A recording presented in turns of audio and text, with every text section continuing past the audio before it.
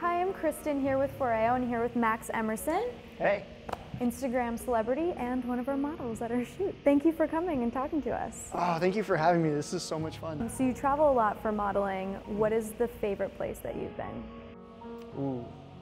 I don't know, it's kind of like a top 5. Like I have a favorite place for everything. Like the most beautiful place I think is Australia. Just the natural stuff, like the beaches and Terrifyingly large animals. yeah. I mean, if you're not in danger for your life, you're not really having a good time.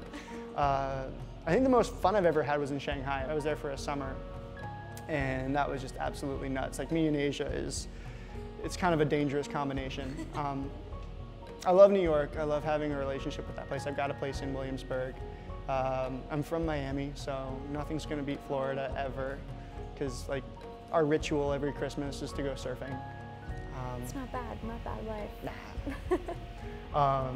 Yeah, so there's like a whole list of places. Like my favorite city is probably Tokyo, because it's just like one giant circus. What about you?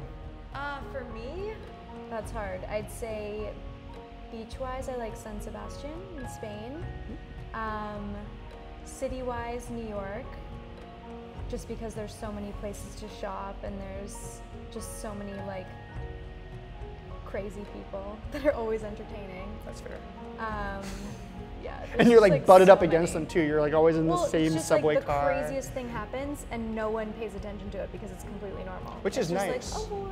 Because I'm always in my underpants in public on Instagram, and it's nice not to have like worries Everyone's about just like, that. that's normal, whatever. And as long as your crew for like productions and stuff is under 5 people, you can totally get away with everything. I feel like for New Yorkers, it's more frustrating getting around tourists than it is dealing with the crazy person who's doing something insane on the street.